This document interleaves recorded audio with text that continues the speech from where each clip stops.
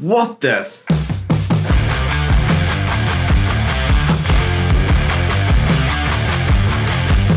Okay guys, you're here for one reason. Either you or your drone has seriously messed up at some point and your video, your recording of your awesome drone footage has become corrupt. Okay, so picture the scene. You've just gone out for the afternoon, okay, and you've seen something super rare. You've sent the drone out to capture it. You had an absolutely awesome drone flight, a super dangerous drone flight. Now you shouldn't be doing that because the CIA are always watching. Hi guys, don't forget to subscribe if you watch. I know you watch my videos. You've come home, you've thrown your video clip into Adobe Premiere Pro, and then that happens. Okay, and what's happened here is, in my experience anyway, what's happened here is you've still had the drone recording when you've shut it off at the very end of your flight. And of course that file just that's it, just falls into an oblivion, into an abyss. I'm going to show you how to recover that file, so if this ever happens to you, or maybe it's happened already and that's why you're here, we can get this sorted out and you can get on your way editing your footage again. So what you got to do right now is go ahead and open Safari. Okay, so since Safari isn't going to work for me today, we're going to go ahead and open Chrome.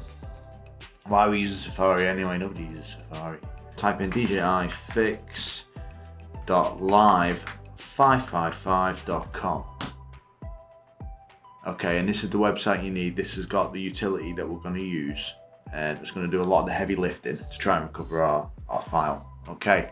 There's some instructions here, and this is for Mac OS, put in the title there. And there is a fix for Windows, which is, I assume, is a very similar process. It involves a command line utility as well.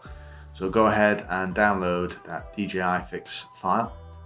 Okay, and as per the instructions on here, I'm also going to use the same folders and directories. So we're going to go and put this into our movies directory, and it's there with the damaged and corrupt drone video file. These files are stamped in order they're created, so this is 0898. So to make things a little bit simpler, we're just going to call it video 1. As per the instructions here, we have to run this terminal command here. Okay, so super quick way to open terminal, propeller space, start typing terminal, boom, there we go, there she is, terminal window. Okay, so next thing you're going to want to do is you want to go and change your directory to the movies folder. So CD movies, that takes us to our movie directory. I mean, you can copy and paste this. So chmod space plus x space DJIfix. Okay, and then in the next part is / DJIfix. And then this is the name of the video. Now we call that video 1 just to make things a hell of a lot easier for us, and you ain't got numbers flying all over the place. There's video1.mp4 return. Okay, so you should get a message there that's saying that the file's being repaired. It's pretty straightforward stuff. So the file that this is recovering is it's a flight we did around an empty reservoir. Now it wasn't the best flight in the world, but the footage was it was one-off. You know, they don't empty the reservoir often, and I thought, you know, if I ain't got this file, there's not going to be anything interesting to finish the vlog off with, but I'll link that below. That's exploring the drained reservoir in the Isle of Man. It was a pretty cool afternoon. So this can take quite a while depending on how big the file is. I think this one I've got here is about 3 or 4 gig. So if you just wait patiently for that to finish, and then I'll take you on to the next step. Okay guys, so now you can see from the window this video has been repaired and it's been placed in the same directory as the original file. So if we check in our movies directory, we have it here, video-1 repair.h264. The only problem with this is it's been converted now from an MP4 to a H264 raw format that it was originally filmed in.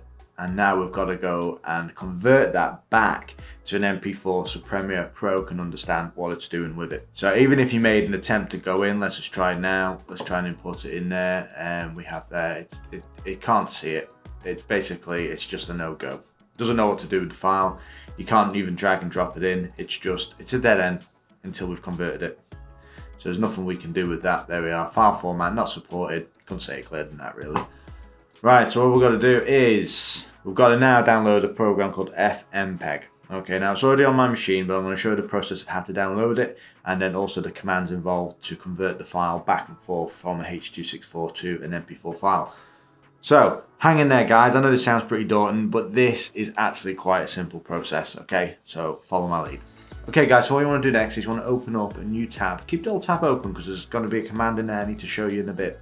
So if you open up a new tab and type in macappstore.org/FFmpeg, ff.mpeg. On this website is the command line you're going to need to type in, or copy and paste, much easier, into your terminal window, which will download the files needed to do the conversion. Okay, just open up a new terminal window just to keep things nice and tidy.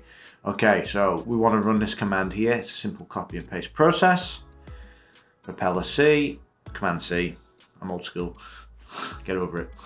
So we want to paste that in there, and what that's going to do is it's going to go down over the web and download this software. It's going to install it all behind the scenes, so you basically don't have to do a damn thing. Okay, so we're going to run that. That's going to go off and download the necessary files. Go make yourself a cup of coffee and head on back in a second. A few moments later. Okay guys, we're almost there. Those files are finished downloading now, so we're literally just 2 commands away from getting you a beautiful drone footage back in working order once again.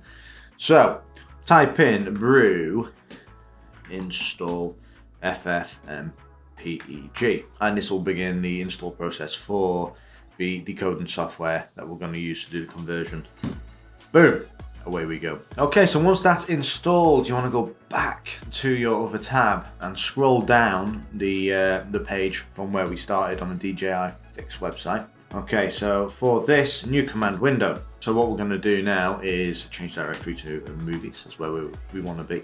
Okay, and we renamed our video, if you remember, to video 1, just to make things nice and easy. So with that software now installed, you want to type ffmpeg, okay, -i, and then our video file is video1-repaired.h264. Okay, -c, copy. So at this point you can rename the file if you want. I think just to be consistent, just to keep it the same name so you're not confusing matters. So video1-repaired.mp4. Remember, it's MPEG-4 we need for Premiere Pro to be able to understand and to be able to work with the file. Okay, so fire that off, hit return. That there, guys, should process the video, convert to MP4, and then you can drop that then into Premiere Pro. Okay, so we're finished. Right, so head on back to Premiere Pro, and we want to import our video file we've just converted. So here it is. This is the file here, MP4. As you can see, it can understand and read this file. Boom, there we are. She is recovered. She is working. We are back in business, guys. Okay, so that was kind of a one-off special from me. So in the future, I'm hoping to bring you a few more of these tutorials, these simple steps. I know they can help massively. I mean, I wish there was a video out here that simply explained this for me when I was having trouble recovering this file. Thanks for watching, guys. Don't forget to like, share, subscribe, and tune in future for another episode of these delicious tech tips. And I will see you next time, guys. Peace.